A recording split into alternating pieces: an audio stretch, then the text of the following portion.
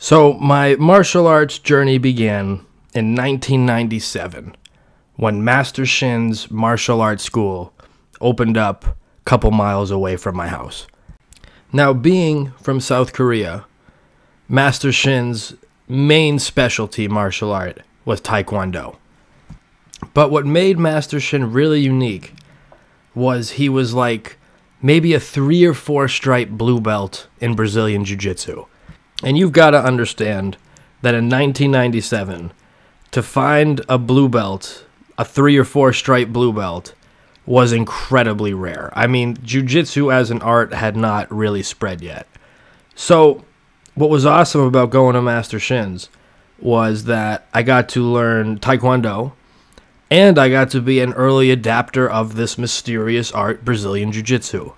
There was also a judo coach there who happened to also be a coach at Jimmy Pedro's, which is the Olympic Training Center.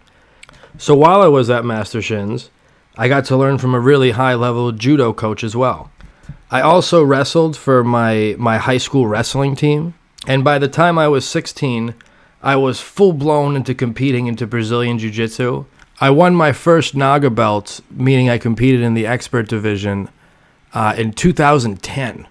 So almost 15 years ago now. Jeez, the time. By the time I was 16, I was also heavily into coaching. I had started a Brazilian Jiu-Jitsu club at my high school, North Andover High School.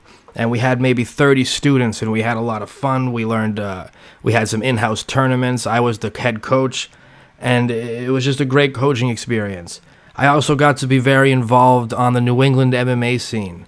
There were some regional fighters, some guys training in my hometown of North Andover, training for up-and-coming fights, former wrestlers from my high school.